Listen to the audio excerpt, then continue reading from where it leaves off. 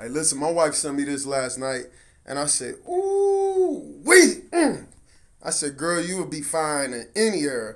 But when I seen that 1910, ooh, when I seen that 1910, I said, she looked like a strong, independent woman who still let her man be the man.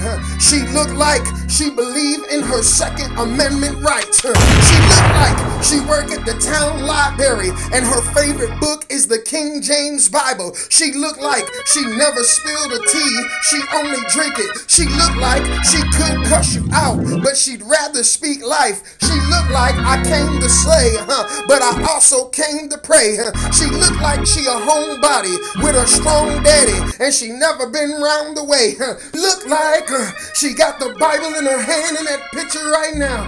She looked like Amazing Grace, how sweet the sound.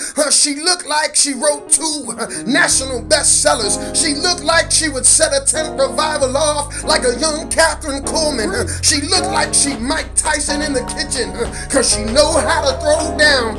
I'm talking about homemade biscuits, grits with no sugar, 2 sausage links, and some scrambled eggs. She looked like it ain't no wait till your father come home, I'll discipline you myself.